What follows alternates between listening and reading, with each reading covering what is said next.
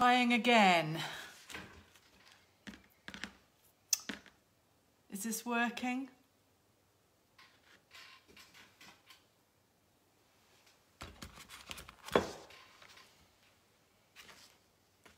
Can you hear me? Hi there, can you hear me? Hello Rose, hello Tracy. Yes, you can, that's fantastic. Oh, brilliant. I've got a message from Marianne Ray.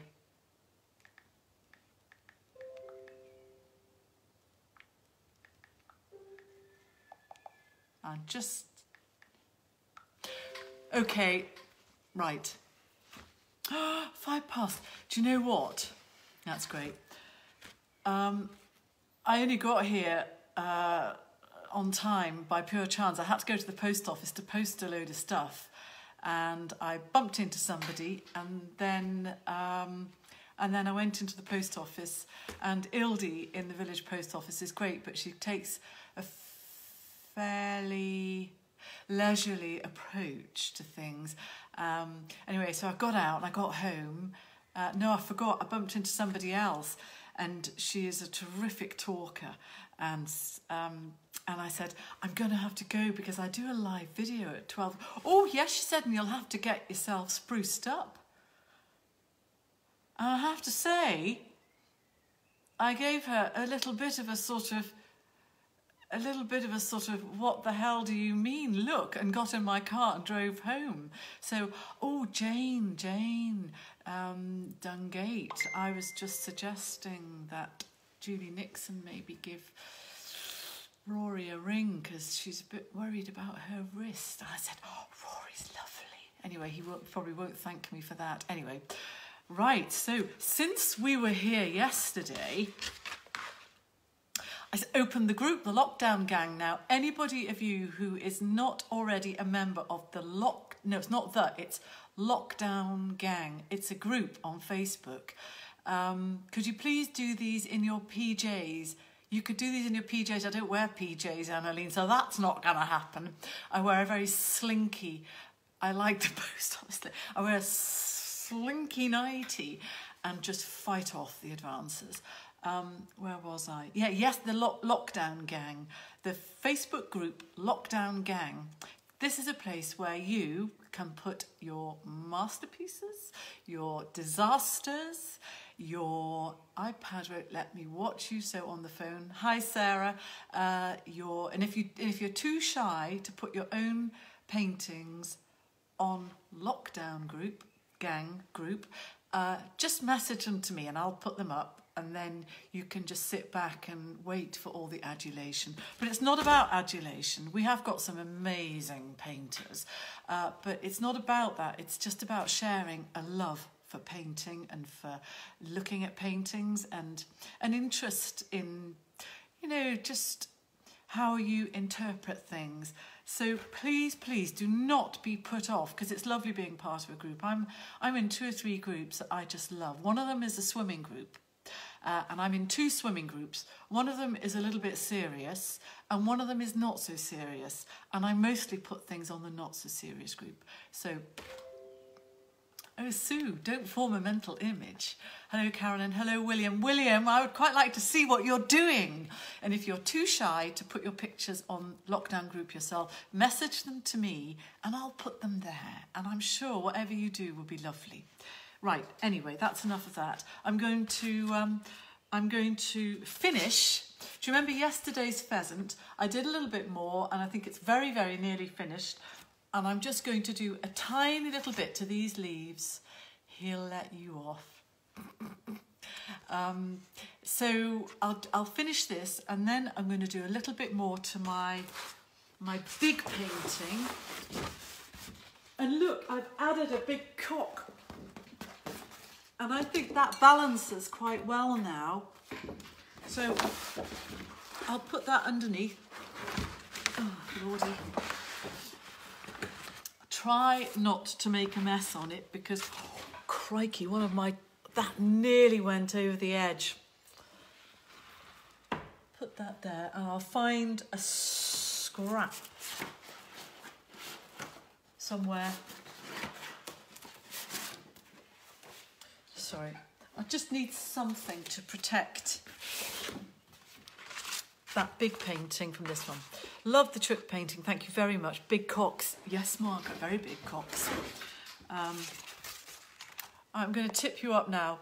Now Marianne Ray will send me a message if I do this. Or if I do this, paint on something out of the way. So I'm relying on you. She'll just send me a message on my other phone.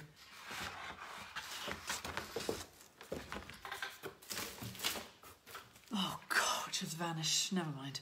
Right, I'm going to tip you up and start today. The thing is, I'm doing it on Fifey's phone and it is really so small, big.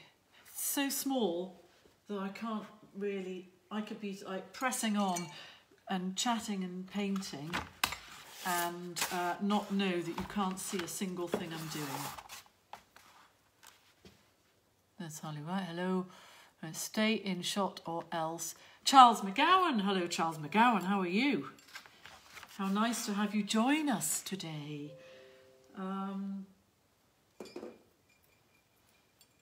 Right.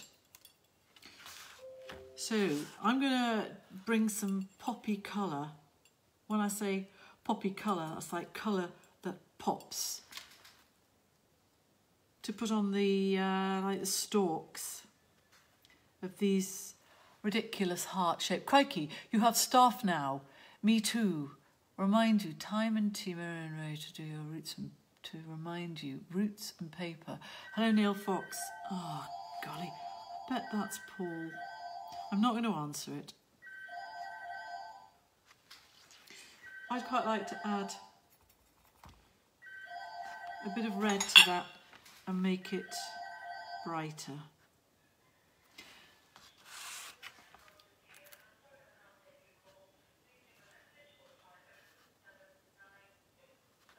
I don't really like that. Well, whoever it was didn't leave a message. Yes. Everything would have happened in better time this morning. Ah, great, Charles. Lovely to see you. Hello, Julie.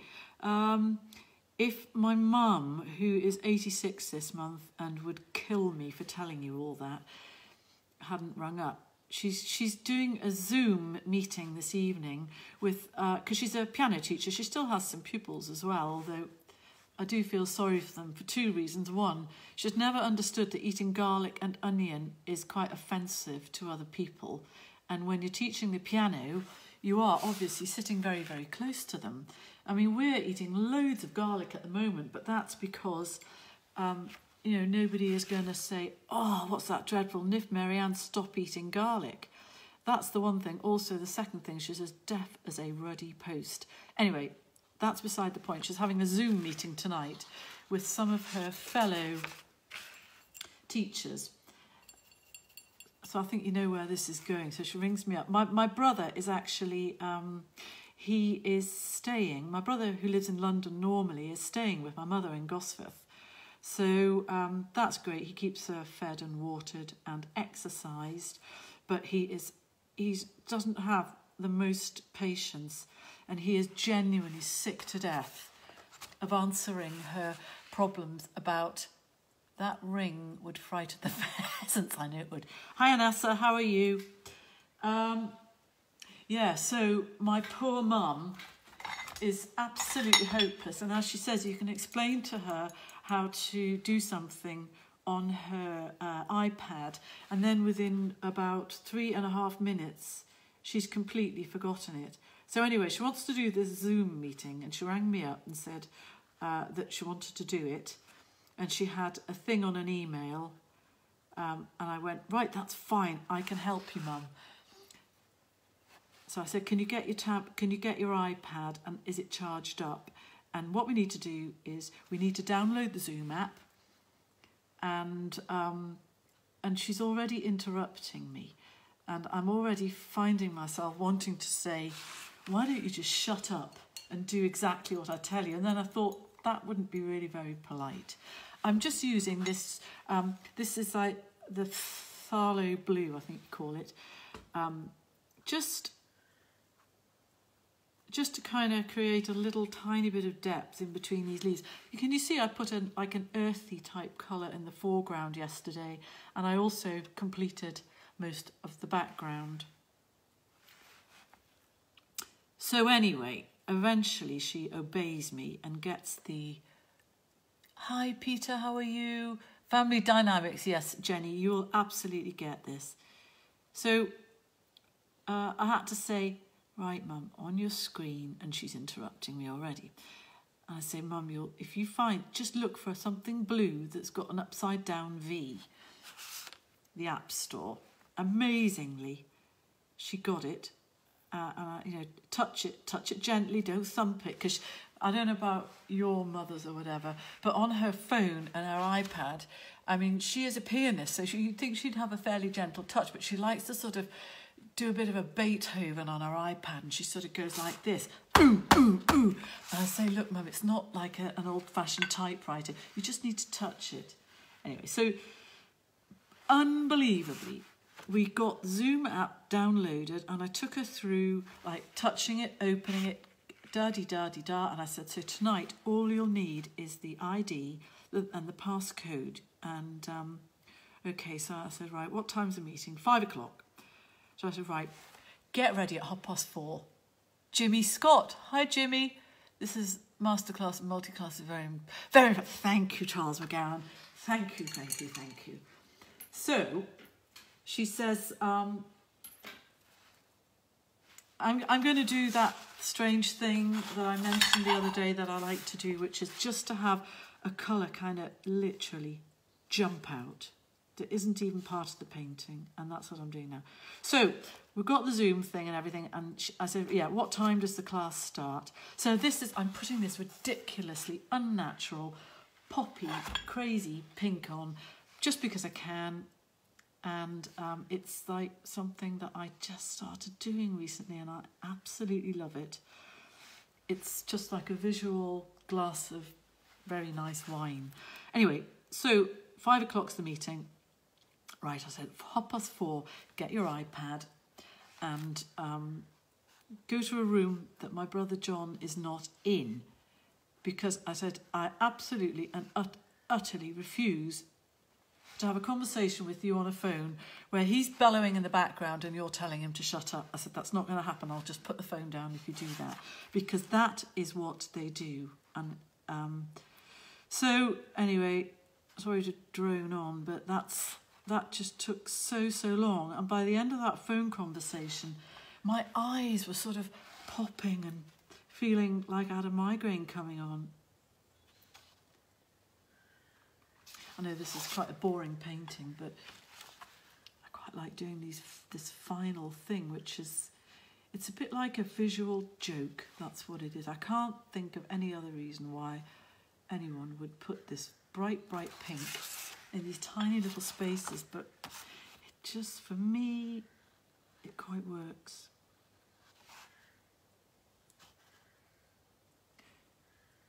So I'm expecting a phone call at about 4:30. "Marianne, what did you say to do?" And I totally understand it's difficult because, you know, I wasn't brought up with all these iPads and iPhones and everything, but I've absolutely had to get to grips with it. But my poor old mum, you know, she is an old dog, and these are new tricks.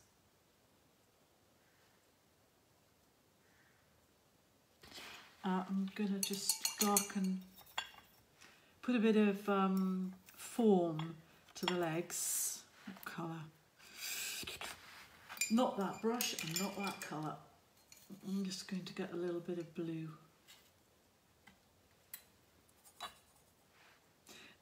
Now then,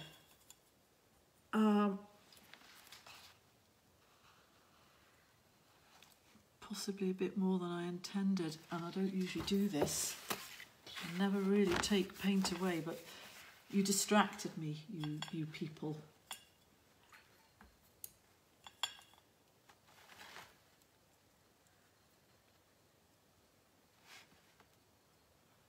You can quickly get a bit of tissue paper, as I did then, if you just quickly make a, stop saying boring, we like it. Will your mum run live piano classes? Because your painting is not Would you like me to press the finish button? Oh, damn, who is that? My mother doesn't run live painting classes, but my daughter Annie, who is very, very good, Annie Ball she's called, she does do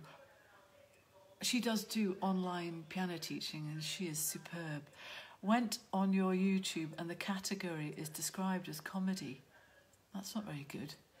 Somebody leading a Zoom room told me to copy and paste the link. I kept getting Sainsbury's shopping list with bananas. That's really funny. If that is my mother there now. I don't care. The landline hardly ever rings these days.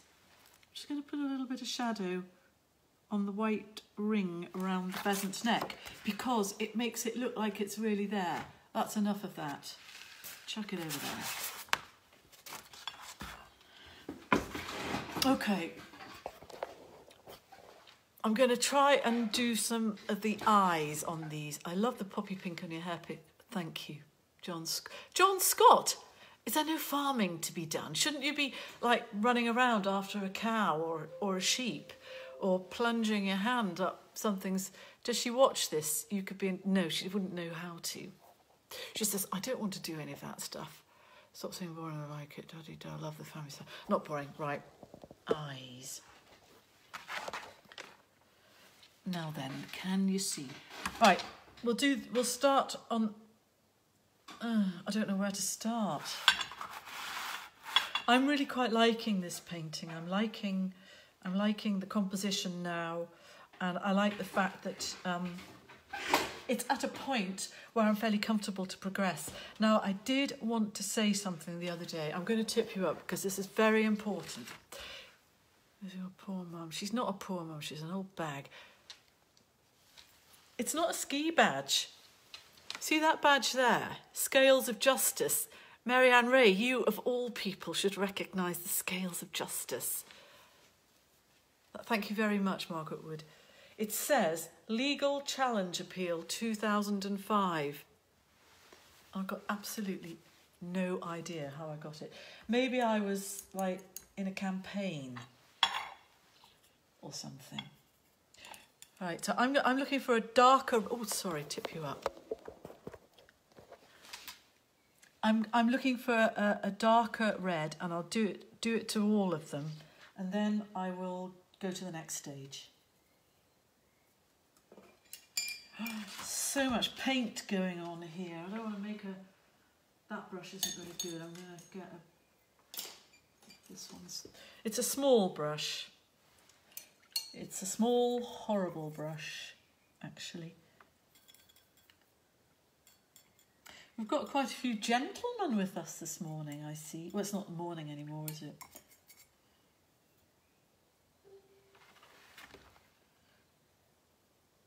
Chickens actually have quite small eyes.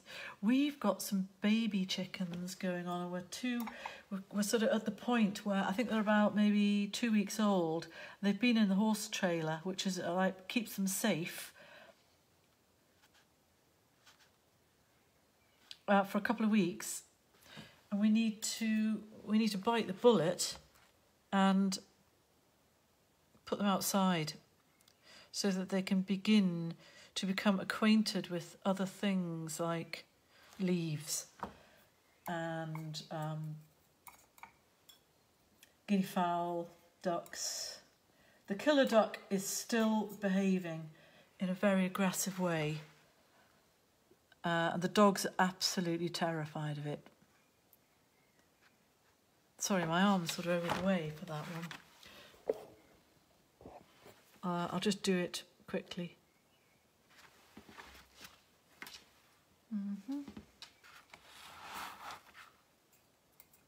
Yeah, so we're going to have to put them out, and what we usually do is we've got some pen sections which probably won't mean anything to anyone who isn't a gamekeeper out there, but we've got some pen sections, put them together and create a sort of safe area for them for their next stage. But like all the chickens and the ducks and the guinea fowl here, they all end up as fox snacks, which is just devastating, but that is the way. It's a bit like our vegetable garden. You know, it doesn't matter what you plant, something's going to want to eat it before we get there.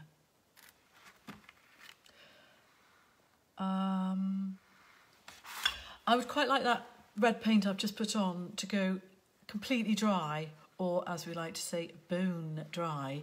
So I'm going to do a tiny little bit to the beaks. We will do some more. I've got another idea for after this as well. Do I like this brush? Is it thin enough?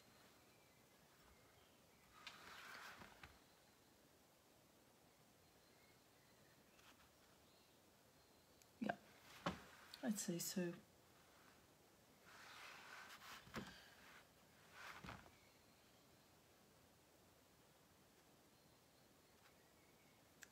Already the peas that we grew from seed in the greenhouse, and they were all like really lovely and ready to plant out. We planted them out. We surrounded them with what we call brash, which is like pine tree. Can you see? Just tilt a little bit. So I've just divided the top and the bottom bit of the beaks on these, and now I'll do the orange outer bit. Can you see? I'm just going to tip you up so I can read what you're saying. The fox had 3 hens from me. This drive you mad. Hello, Celia. Keep them away from your horses too. I saw a video of a horse eating a chick. Oh, that's horrible, William. I didn't need to know that horses ate chickens. That's dreadful. I think you're watching too many dodgy videos, personally. God, eating a chick.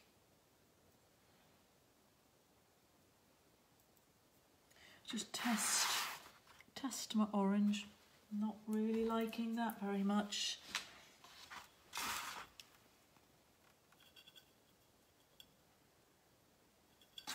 I'm just finding you don't need very much for this job, obviously, but I do want it to be a good, not a muddy colour at all. I'll just use that because I can always go darker, but I can't really very easily go lighter.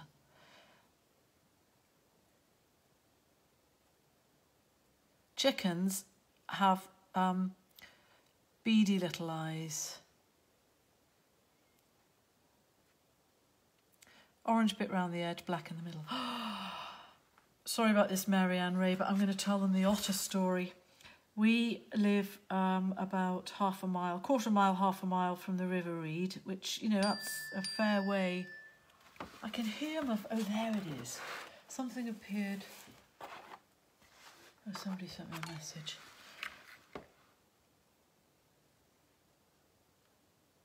Yeah, we've got, can you see where I'm at? I'll just move it over so you can see this one. Oh, where's my paint?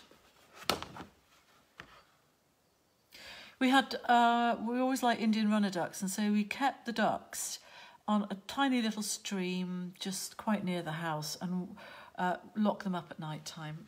And one night, Fivey went out to lock the ducks up and came back looking like dishevelled and obviously itching to tell me a tale. And what had happened, he'd gone down to lock the ducks up and he encountered an otter with one of our Indian runner ducks in his mouth, and it was you know, it was going to have it. Now then, what I do at this stage might seem odd, but I want the darker colour.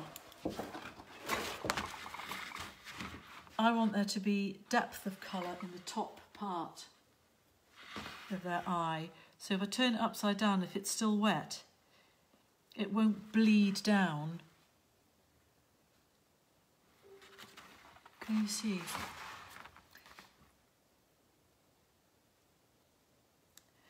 This darker bit of colour will stay on the top half if I use gravity to help me. So anyway, he was absolutely astonished. You just couldn't believe his eyes that there was an otter, considering how rare they are, in practically what is our garden, trying to kill one of our ducks.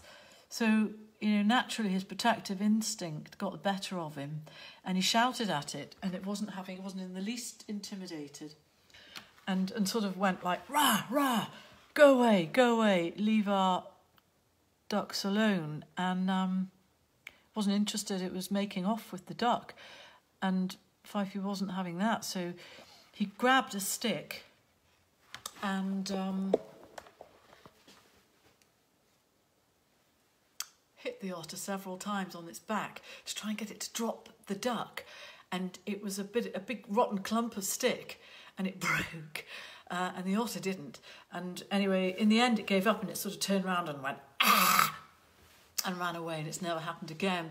And the duck survived. It had sort of bitten the parson's nose off. It had sort of, the turned up bit with the curly tail on. It had bitten it off, and it was never like great. But Indian runner ducks look very odd anyway.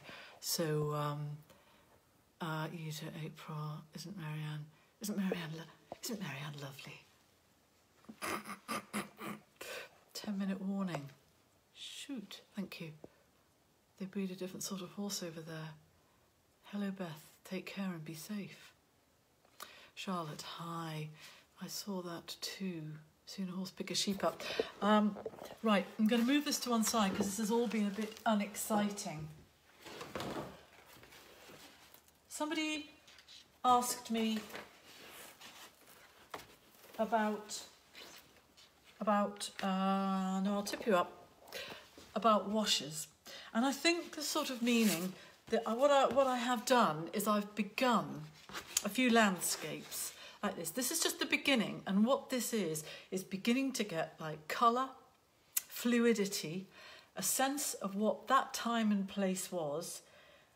And on this painting there have been two main washers, a background pouring of colour almost onto the paper, and then just putting colour, letting the colour bleed through the paper. So we've got, if we look in the background, we've got this colour here, and we've got some yellows and greens and things. And then the next stage, I got a big wide brush and started laying down like the shapes of the hills and the layers of the field. And broadly speaking, there is a river here, and then there are two what we call in-by flat fields, and I don't really want to do anything to that right now, mainly because I'm not feeling it. I've got to kind of, for something like this, I want to feel what it was. And I've got another one here which is the same idea, but it's looking up onto this hill here. I will start one, and the thing that was the most important was this dark purpley grey sky, and then just dropping down through the fields and the walls. And again, I don't really want to crack on with this right now, because I might, maybe I'll show you again how I sort of lay down. It's like laying down the groundwork for quite a wild type of landscape. And then I'll show you this one. This was like, see that was like a test colour last night. And as I was chatting to a very good friend of mine, I just kind of made them into trees and made it into a landscape and a sky. And it was quite good fun. It's good to play with colour. So I am going to do the same sort of thing here. I might be able to do it without tipping you down. If I just tip that way a touch, and I get a bit of board.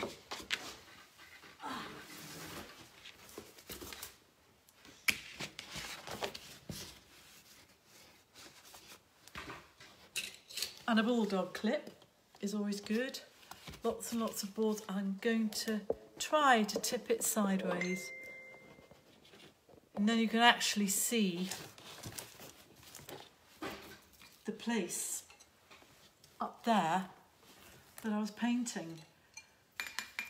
So if I was going to attempt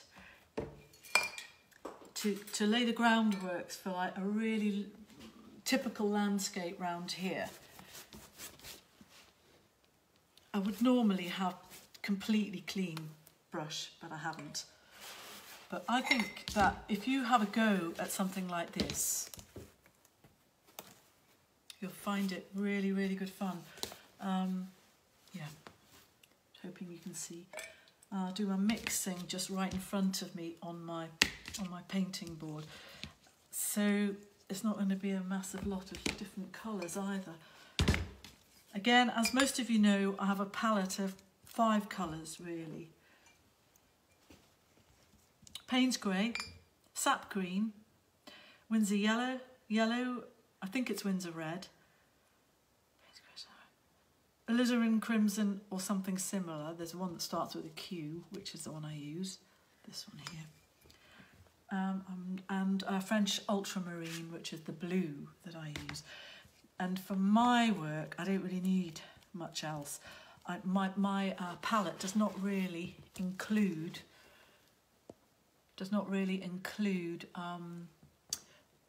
sepias and things. Has Fife you read Tarka the Otter?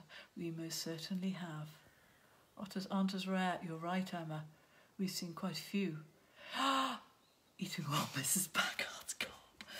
I know someone who has trouble with otters as well, not far from you, Jenny.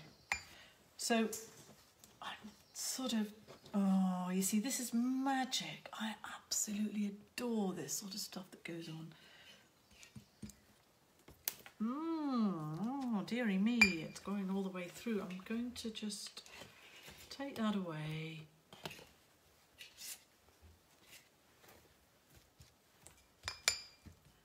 And just show you that you can be really quite brave with colour.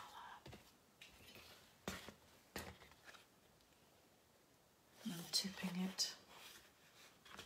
Maybe leave it sideways for a bit.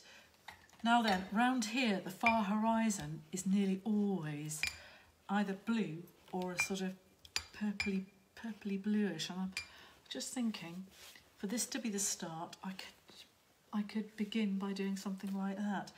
And when you do these very, very experimental sort of things with water and pigment, it's a good idea to actually watch and see what happens in these small, intimate areas.